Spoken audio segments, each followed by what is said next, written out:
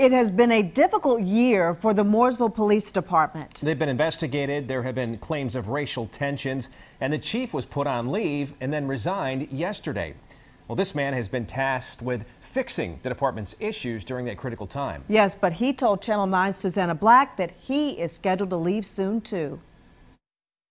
Have you had an experience like these months with Mooresville's police department? I have not. Interim Chief Ron Caperciani Really says for the not. most And a part lot it's of it, been a good one, despite the firestorm he came into 6 months ago. See what things need to be changed. Caperciani took over in June after the town put Chief Damon Williams on administrative leave and launched an investigation following claims of a hostile workplace. Did you see problems within the department?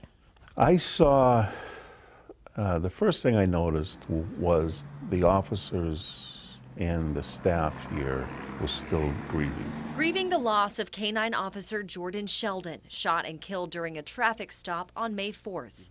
The chief says he knew that was the first thing he had to help his new department through. When I get more into policies and finding out how you do the daily things, then I saw some glaring sort of issues. He says like officers sent alone to calls with no backup and a hierarchy within the department that gave a few at the top too much power. So he removed several of those positions. He also demoted 2 high-ranking staffers to the rank of police officer. You know, I can say that those are a direct result of what we found in the ISS investigation. For transparency's sake, do you think it should be released to the public? Well, I haven't seen the whole thing. But you're saying that not even you have full access to the report.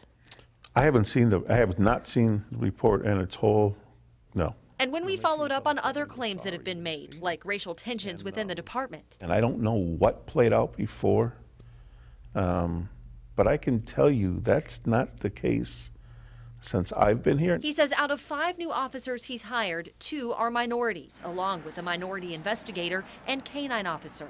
These officers do a great job now. In all, he says he's proud of what's been accomplished during his stay that's set to end in just 4 weeks. Susanna Black, Channel 9 Eyewitness News. Now, town officials told us they cannot comment on the process to find a permanent chief.